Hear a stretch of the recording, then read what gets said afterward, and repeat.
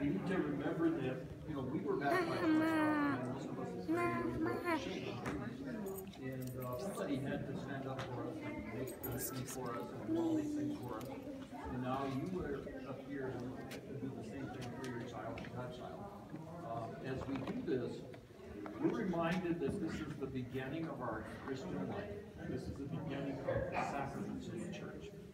It's the beginning of a journey, and as we do this, we will do several things in the ritual of baptism, several rites that all reflect something that's happening inside. The real baptism is a mystery. We don't understand exactly what's happening, but we know that God is coming into our hearts and into our souls and is going to be there forever. As we receive baptism, we are pronounced to be priest, prophet, and king, and using the oils that we use, the sacred chrism oil, which is the same oil that we use to be dedicated to the church. You guys are here. We put oil all over the entire altar, the Archbishop did. That's dedicating that space to God. When we bless the four walls of the church, it also was dedicating this space to God. It is holy place. So today, as we consecrate them with the oil on their head, we are consecrating them to God. They become God's children. And in becoming God's children, we also commit to raise them, to bring them up to become good Christians, to become good examples of who Christ was in the world. So if we do that, as we do this, we pronounce them to be priest, prophet, and king. Okay, that's who Jesus was. He was a priest, he was a prophet, he was a king. He was a priest because in the Old Testament times, people would take sacrifices every year to cover over for their sins for their entire year. So they would butcher a goat or a sheep or something like that and take the blood and offer it at the altar to cover over for sins, because it took life to cover for sin. Life takes away death. So then Jesus came and he says, I have come to fulfill all the commands, to fulfill all the laws, to fulfill all the promises that he had made from the very beginning of time. So he offered the final sacrifice. He was the blood that was taken to the Father. He suffered sacrifice, and then also he was the priest. He was the one who took the sacrifice to God the Father. When he left, he says, I am going now to the Father, and I will leave you here to do the work that I did. And you will do not only what I did, but you will do greater things. You know, it's hard to imagine that we can be a priest, a prophet, and a king and do greater things than Christ did when he was here. But what he chose to do is to work through his body and continue the work that he started through us. It's not that we are worthy, it's that he is worthy who is working in us. And so together today, as we baptize these children, we are committing to help them to become a priest, a prophet, and a king. The prophet is the one who brings the message of God to us. In the Old Testament times, they perceived God to be this cranky God who would punish them for all the bad things they did and condemn people, and people would die and stuff like that. But that was our perception of who God was. When Jesus came, he was the perfect prophet in that he showed us who the Father was. He showed us the love of the Father himself and the forgiveness and the mercy that the Father has for us. And that's what we're supposed to reflect now, is that same mercy and love and forgiveness that God has for us. We're supposed to reflect that. I often think of us as mirrors in the world. You know, we're agents of God. We're not God ourselves, but we're mirrors who reflect back what we receive from God. To the degree that we polish ourselves, to the degree that we understand and that we love others, to that degree we become better mirrors and we reflect more of God. So as we go through life and learn more about God, learn more about our faith, learn more about loving one another, we become better mirrors. We reflect more of God. So you can see people in your life, and there's people that you see sometimes that you think they're holy people. And they are. And we all are in our own way. But we are all members of the body of Christ. And as the body of Christ in the world, we have done a lot greater things than Jesus did while he was here. He had a few thousand Christians. Now there's, what, 1.2 billion or 2.1 billion, something like that, Christians. We have more than made up for what he said. But it's not us. It's God in us that is working. The king is the one who protects and feeds and watches over and guards the sheep. Jesus is often called the good shepherd. The king protects his people. The shepherd protects his sheep. So we are entrusted then to take care of these children and to raise them up. Particularly your godparents, you have been selected because you're very holy people. You're the best that they could find. You're the loving people that you should be. And you reflect God's Spirit in what you do, in what you say. So you have been selected for godparents because you are the ones that will set the example, that will be there for these children. Okay, so we'll begin in the name of the Father, the Son, the Holy Spirit. Amen. And what name do you give your child? Charlotte. Okay, what name do you give your child? Okay. And what do you ask of God's church for your children? Baptism. Okay. Parents, you have asked to have your children baptized. In doing so, you're accepting the responsibility of training them in the practice of the faith. It will be your duty to bring them up to keep God's commandments as Christ taught us by loving God and our neighbor. Do you clearly understand what you're undertaking? I do. Godparents, are you ready to help the parents of these children in their duty as Christian parents? Nehemiah and Charlotte, the Christian community welcomes you with great joy. In its name, I claim you for Christ our Savior by the sign of his cross. I will now trace the sign of the cross on their forehead and invite parents and godparents to do the same. Claim for Christ. And Nehemiah, Miguel, I claim for Christ.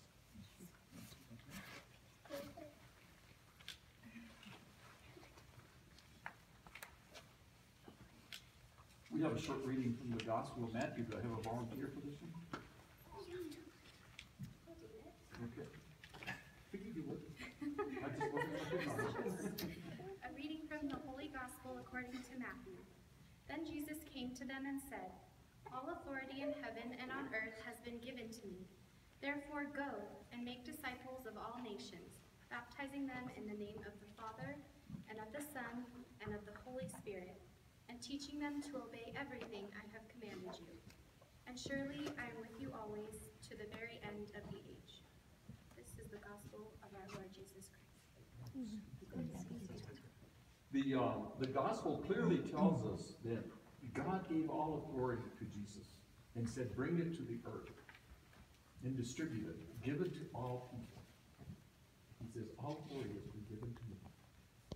Go baptize everyone in the name of the Father, the Son, and the Holy Spirit. The word baptize has a lot of strong meanings. It's like, well, one example would be a loaf of bread. You know, you take flour, you take lard, you take salt and yeast. So 5 ingredients. And you put it together and it becomes a loaf of bread. Can you go back out and separate those ingredients? No. It becomes a different entity, doesn't it? It becomes something totally different, and it stays that way. This is the way with baptism. We are united with Christ in such a way that we become, with Christ, another entity. We become the body of Christ. And so from now on, they will not be able to be separated. So what does this mean? Is when we go to heaven, or when God looks at Jesus, he looks at us. He sees us as a community. He sees us as a family. He sees us as all belonging, just as much as Jesus belongs to him.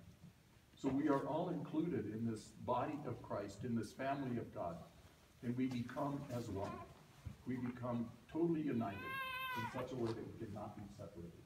So as we are united in the body of Christ, we are also given the responsibility to teach people the commandments, to teach especially our children the commandments. Then how do we teach more than anything else is by example, more than by words, okay? By example. The music you guys used to play was a wonderful example. I mean, they're still playing, I'm sure, but not this. They're not singing. It was awesome. But you know, you set an example for people by what you do and what you say, how you treat other people, how you love other people, how you're concerned about others before yourself. That's what teaches the children how to grow up and how to behave. In an education class I was taking, they used to tell us that the children by the age of 2 have pretty much gotten their life's set of goal, outlook on life. They're either going to be happy children or sad children, or they're going to be somehow affected by the first 2 years of their lives. So it's very important that we nurture them and love them and take care of them and bring them up to know what love is. Okay, let's go to page 5. My dear brothers and sisters, let us ask our Lord Jesus Christ to look lovingly on his children who are to be baptized. baptized, on their parents and godparents, and on all the baptized. By the mystery of your death and resurrection, bathe these children in light, give them the new life of baptism, and welcome them into your holy church. We pray to the Lord. Lord, hear our prayers. For baptism and confirmation, make them your faithful followers and witnesses to your gospel. We pray to the Lord. Lord, hear our prayers. Make the lives of their parents and godparents examples of faith to inspire these children. We pray to the Lord. Lord, hear our prayers. Keep their family always in your love. We pray to the Lord. Lord, hear our prayers. Renew the grace of our baptism in each one of us. We pray to the Lord. Lord, hear our prayers. On the next page, we have the invocation of saints, and you'll notice we have 5 invocations there, and then the last one, all holy men and women, pray for us. We have an open-ended comment like that because we all have some family member who has died that we know is very holy and we're sure is with God. They also can pray for us. Anybody who is in heaven can pray for us. And we can ask our grandmother, our aunt, or somebody that's very holy that we know is there to also continue to pray for us.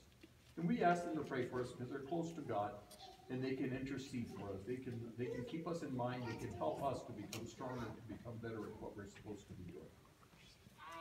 Holy Mary, Mother of God, pray for us. St. John the Baptist, Pray for us. St. Joseph, Pray for us. St. Peter and St. Paul, Pray for us. St. Jude Thaddeus, Pray for us. all holy men and women. Pray for us.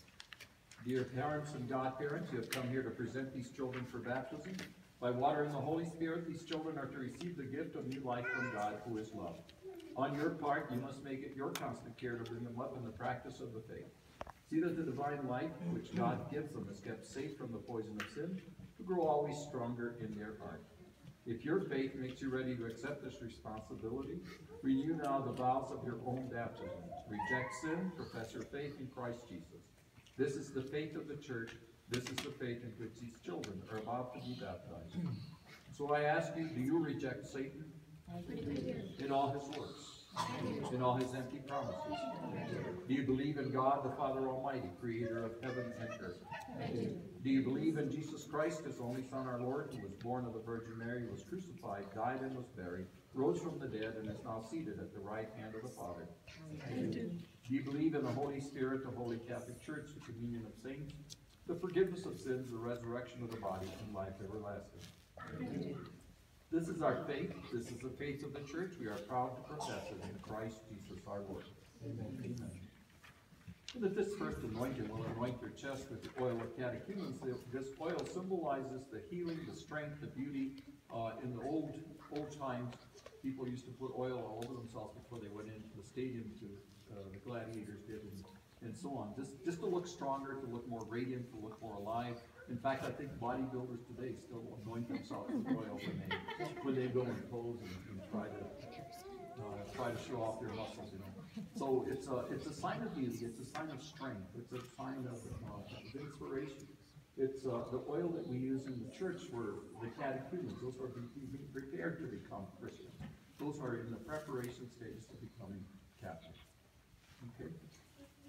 When I anoint their chest with oil, it symbolizes that they are now in the process of growing up, in the process of receiving Christ, of being part of Christ. My dear children, I anoint you with the oil of salvation in the name of Christ our Savior. May he strengthen you with his power who lives and reigns forever and ever. Amen.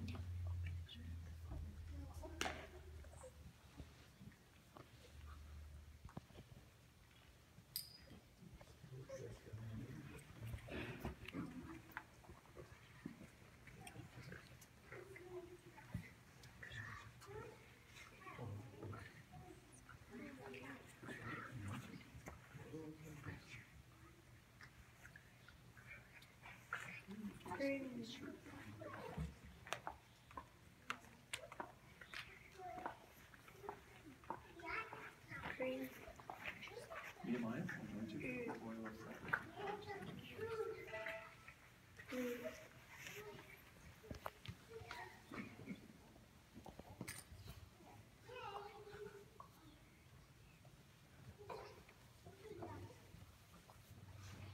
My dear brothers and sisters, we now ask God to give these children new life and abundance through water and the Holy Spirit. Father God, our mercy through these waters of baptism, you have filled us with new life as your very own children. Blessed be God. From all who are baptized in water and the Holy Spirit, you have formed one people united in your Son, Jesus Christ. Blessed be God. You have set us free and filled our hearts with the spirit of your love, that we may live in your peace. Blessed be God. You call those who have been baptized to announce the good news of Jesus Christ to people everywhere. Blessed be God. You have called your children to this cleansing water and new birth, that by sharing the faith of your church they might have eternal life. We ask you, Lord, to bless this water and that they will be baptized. We ask this in the name of Christ our Lord. Amen.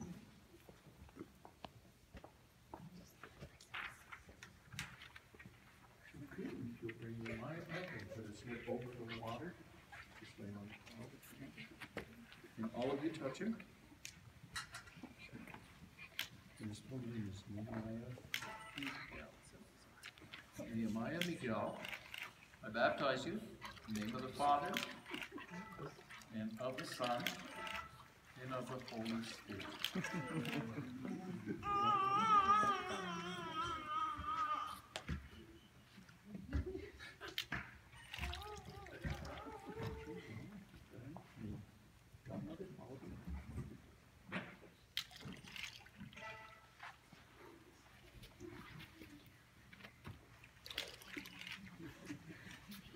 Don't get it in the beard.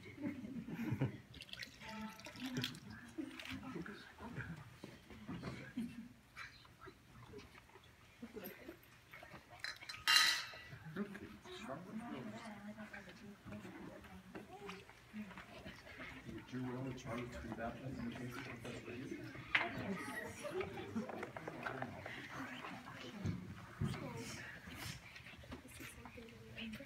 Do you like water? Charlie, I baptize you in the name of the Father, and of the Son, and of the Holy Spirit.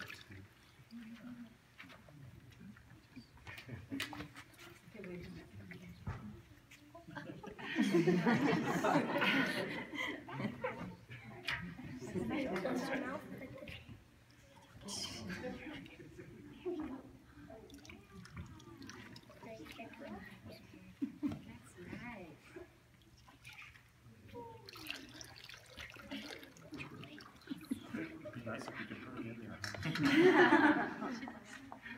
Okay.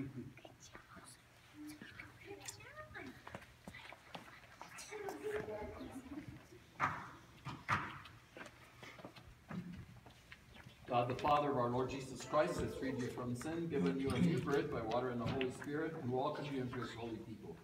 He now anoints you with a chrism of salvation as Christ was anointed, priest, prophet, and king. So may you live always as a member of his body, sharing everlasting life. Amen. Amen.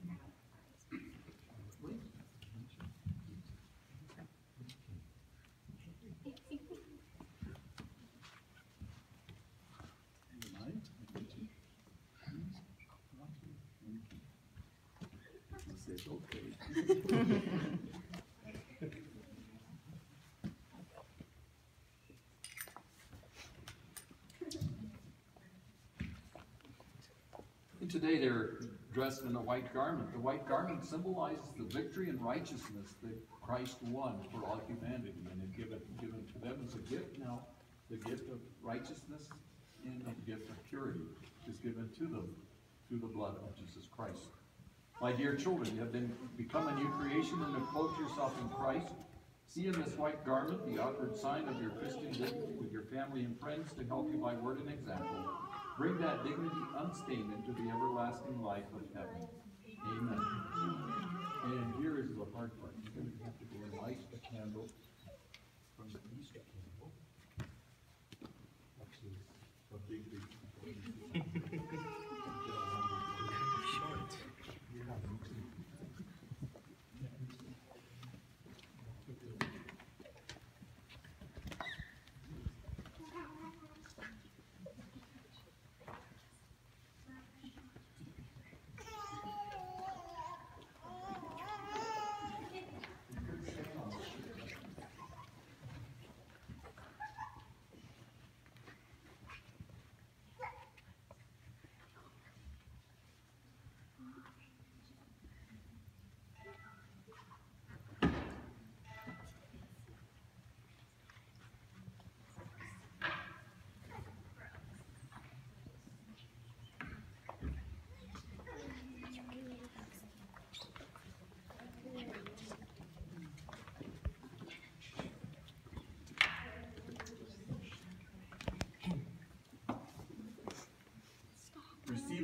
Christ, parents and godparents, this light is entrusted to you to be burning brightly.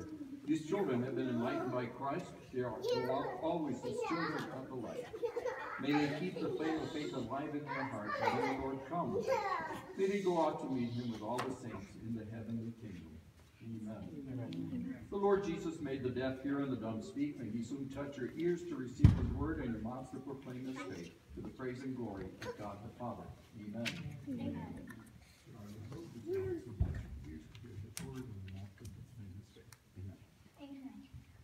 The Lord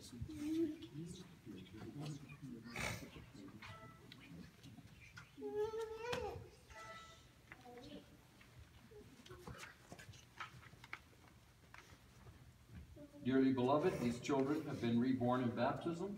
They are now called children of God, for so indeed they are. In confirmation, they will receive the fullness of God's Spirit. In Holy Communion, they will share the banquet of Christ's sacrifice, calling God their Father in the midst of the church. In the name of these children and in the spirit of God's family, let us pray together in the words our Lord has given us. Our Father, who art in heaven, hallowed be thy name. Thy kingdom come, thy will be done, on earth as it is in heaven. Give us this day our daily bread, and forgive us our trespasses, as we forgive those who trespass against us. And lead us not into temptation, but deliver us from evil. Amen. You can extinguish the candles if you want. God the Father, through His Son, the Virgin Mary's child, has brought joy to all Christian parents as they see the hope of eternal life shine on in their children. May He bless the parents of these children. They will be the first teachers of their children. May they also be the best of teachers, bearing witness to the faith by what they say and do. In Christ Jesus our Lord. Amen. By God's gift, the water and the Holy Spirit, we are reborn to everlasting life. In His goodness, may He continue to pour out His blessings upon these sons and daughters of His. May He make them always, wherever they may be, faithful members of His holy people. May He send His peace upon all who are gathered here in Christ Jesus our Lord. Amen. May Almighty God bless you, the Father, the Son, the Holy Spirit. Amen. This concludes our service, and it is my pleasure, my honor to introduce to you the two newest members of our parish, Nehemiah and Charlotte. Raise them up.